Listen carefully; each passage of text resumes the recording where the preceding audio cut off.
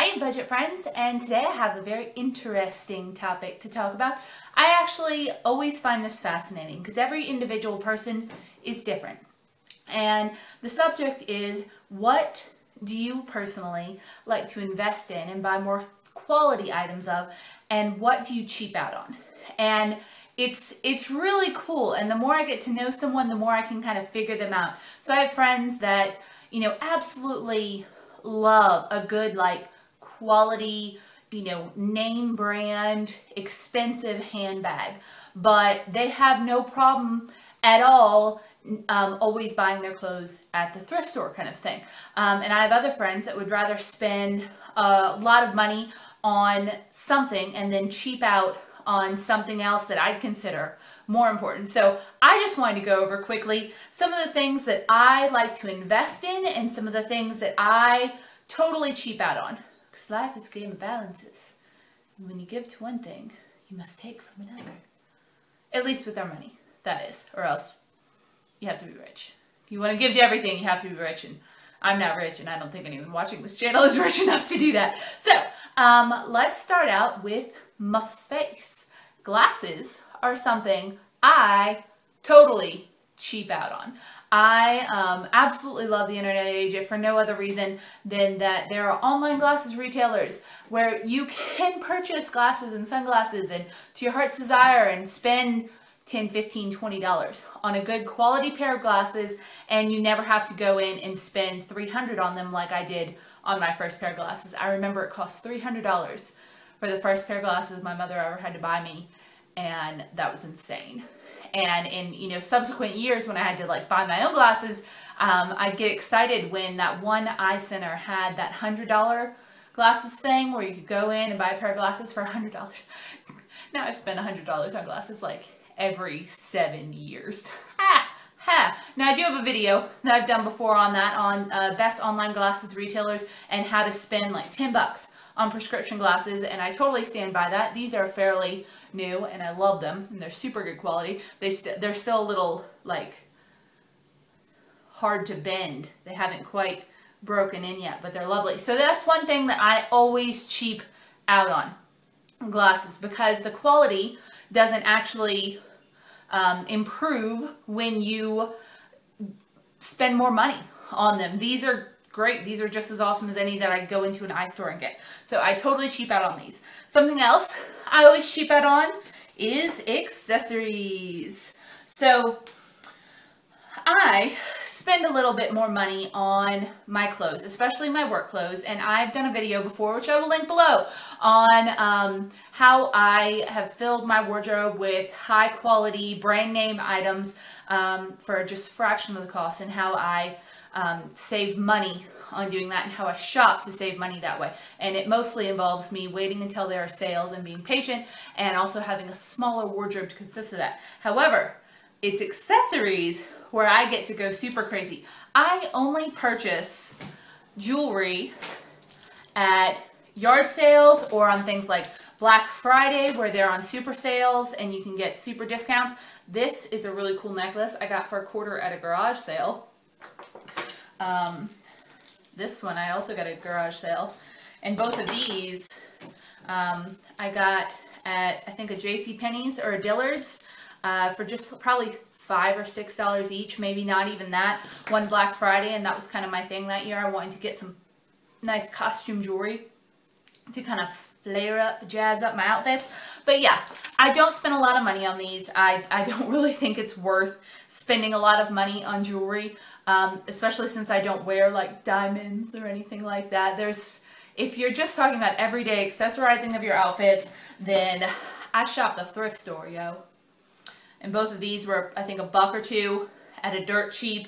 It's not worth it to me to invest money in accessories when, sometimes these will break or rust, and I definitely get my money's worth on them. So I always cheap out on that, whereas I don't cheap out generally on clothing.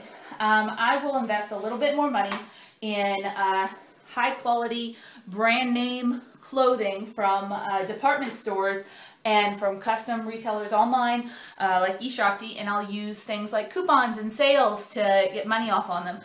Even if I shop at lower end retailers like Old Navy, this dress was $15. So I may be willing to spend more on them, though I don't always spend more, but I am willing to. I'm willing to spend up to $40 for dresses, $50 for coats. Same thing with shoes.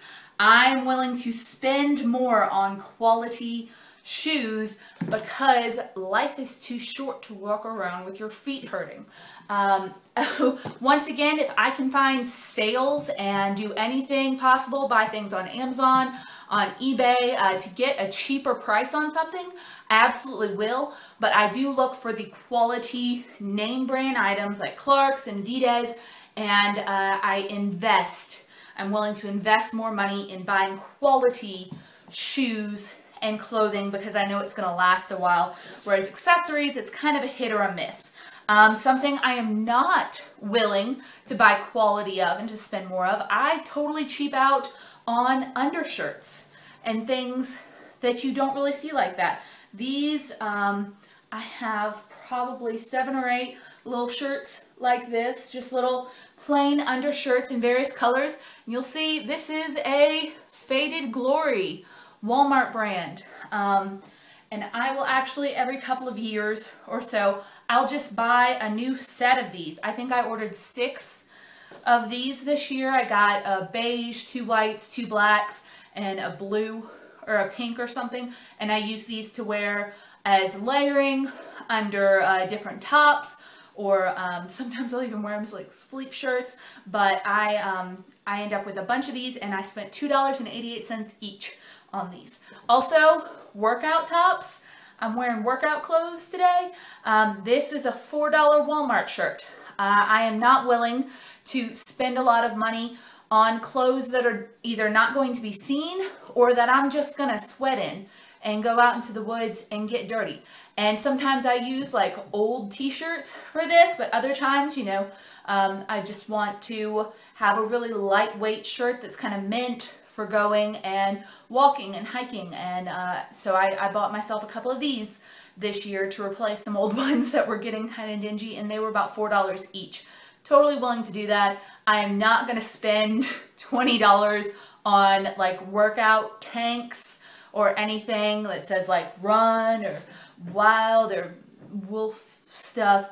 I'm just not willing to spend a ton of money on stuff that I just am gonna sweat in and get all nasty, or stuff you can't see. So I totally cheap out on stuff like this.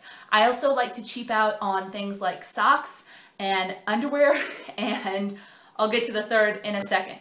I don't buy, I'll tell you, we've gotten close. I've talked about my menstrual cup before. I do buy my underwear from I buy it from Lane Bryant, but I wait until they have like their semi-annual panty sales. And all of my underwear is the exact same kind. It's the same cut and the same size. And I just wait until they go on sale, and I'll buy, like 5. They'll usually have like a 5 for $25 type deal. And, I'll try to apply a coupon on top of it. Usually get 5 pairs for maybe 20 bucks, sometimes 15. And about once a year, I'll go and get some new panties and then throw the old ones away. And I do the same thing with socks. Every year or so, at least every year, sometimes a little more often, I'll go to Walmart and I'll buy a new pack of socks. I buy the little, just ankle athletic type socks.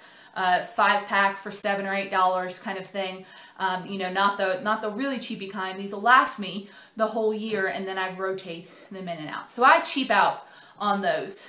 I really do. I don't think it's really worth it to go to Victoria's Secret and buy like the super frilly panties. No, nobody sees those. So yeah, that is an area I definitely cheap out on. Let's see, what else? I cheap out on home decor. So pillows and artwork and little baubles and stuff like that. I buy all of this stuff at garage sales and thrift stores and junk shops, that kind of thing. And I have done my entire home in this kind of style. I really like local art kind of stuff, especially if I can find it at garage sales. I think I paid $2 for this, and I think it's pretty. You might not think it's pretty, but I think the poppies are pretty. This pillow I got at a dirt cheap for probably $4. I've also been known to order pillow covers off of Amazon for a couple of bucks each to cover pillows and kind of give them a new look. The Grumpy Cat Kit pillow in my living room that you guys sometimes comment on is a pillow cover from Amazon that I think was $3.18.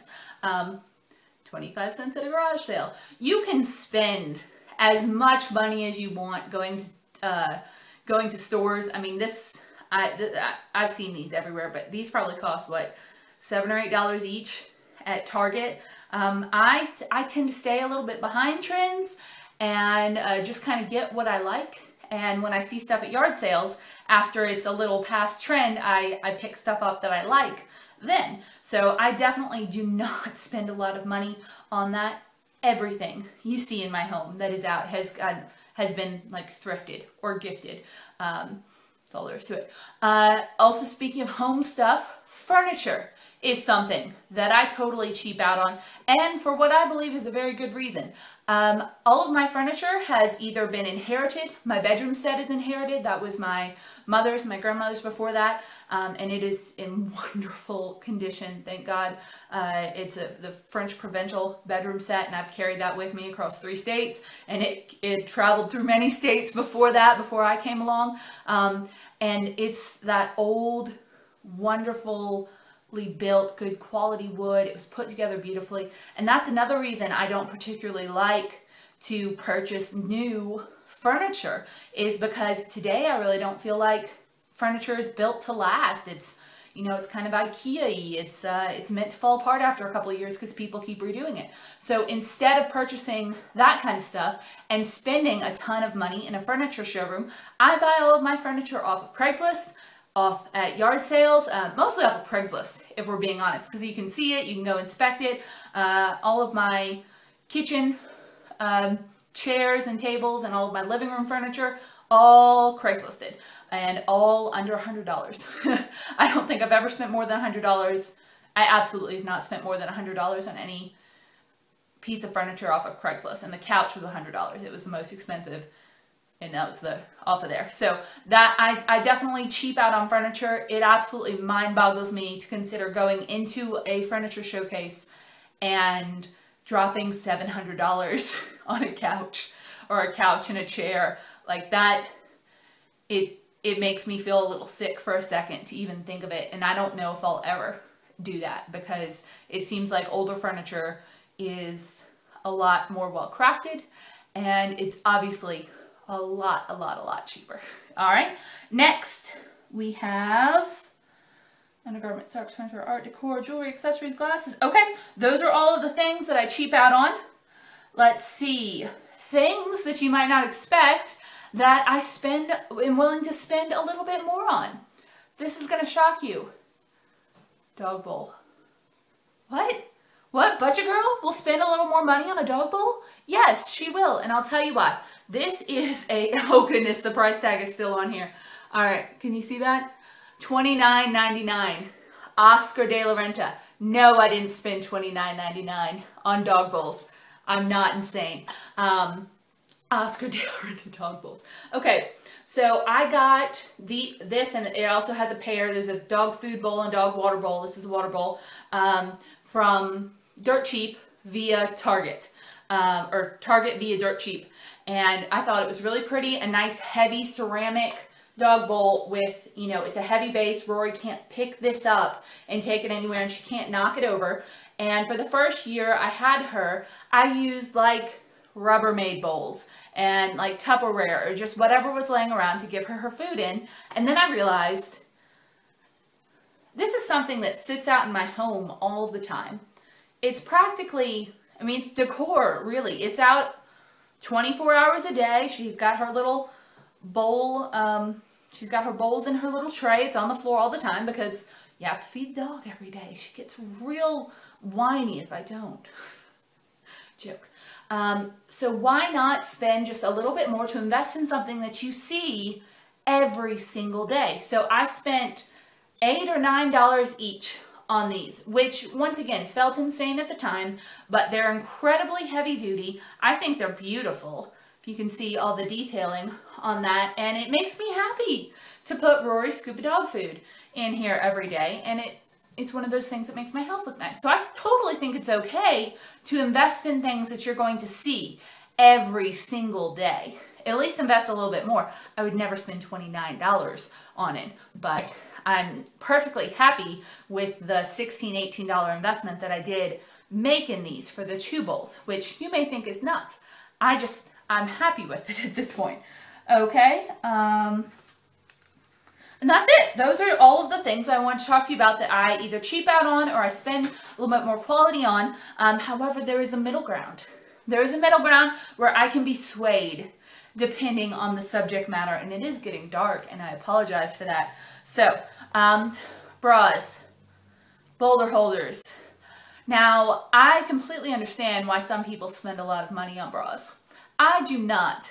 I buy the $15, $20 Target bras from Gilligan O'Malley, and I have since high school, but I am not well endowed. So I completely understand some of my girlfriends who will only wear Victoria's Secret, because a bra is a very personal thing, and anything that will stop you from being like stabbed in the side by underwire every day, there is no too high price. I'm just saying. So I can wear the little cheapy Target bras, and I'm perfectly happy with it. And if they ever discontinue it, I have no idea what I'll do, because I've tried other bras and they just stab me and they stab me and they hurt. But I totally get why some people would invest more in quality undergarments like that. So definitely either or thing. Another thing, pants and jeans. I totally get why people will spend $70, $80 on a pair of jeans that looks amazing. I am not to that point. I don't think I've ever spent more than $30 on a pair of jeans. Now I have had those jeans for like 4 years. So that's been a pretty good investment in terms of cost per use. However, I do not think that $200, $300 pairs of jeans are ever reasonable. I would never spend that much on a pair of jeans. There's no possible way that they could do something for my body that would be worth that. Just saying.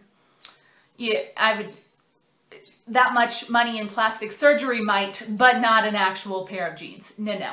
So I do understand investing a little bit more in a good pair of jeans, especially if you live in them and you wear them kind of for fashion purposes, but I cheap out on that, and I cheap out on bras. All right, and the final thing is purses. Now, I have kind of gone back and forth on this for a long time, because here's the thing. This is my purse right now. I think it was about $20. It's just a big bag, and I only got it because it has this long strap so I can wear it crossbody, and it fits everything I need to fit in here, because I carry my digital SLR camera around every day for work, and I usually carry some notebooks and my wallet and all sorts of stuff. So that works as far as carrying everything that I need to carry. However, if someone told me that if I spent $100 on a purse, it would last me like 5+ years, and I could wear it all the time, and it would be comfortable, and it had all the pockets that I needed, and it would be like the purse, I would hand over that money so fast it would like leave smoke on my hand. So I'm very torn on purses. Until I find like the perfect one, I'm sticking with like the $20, $30 purses, and just replacing them as they wear out. I only own one purse at a time. I wear it until it wears out, and then I pick up another one, sometimes in a little bit of a frantic frenzy, and I don't really get to shop that much. However, if I could find a wonderful crossbody leather bag that wasn't too big and it could fit everything I needed, but it was compact and it was pretty, I'd hand over that money in a heartbeat. So I also understand women that will invest more in a designer bag, you know, $100, $200. When you get into the thousands, I'm not with you anymore. There's nothing a $1,000 purse can do that a $100 purse can't do, and you can't convince me otherwise. other than impress somebody I don't care about. But that's another kind of middle of the road. So I thought you guys might be interested in what I'm willing to splurge on and what I really like to cheap out on and save on. And I'd love to hear your opinions on this. Do you have something that you will absolutely always buy, like the more expensive version brand name of? And I'd love to hear what you always cheap out on too. I will see you all very soon. I can't wait to see your comments below. Have a wonderful weekend.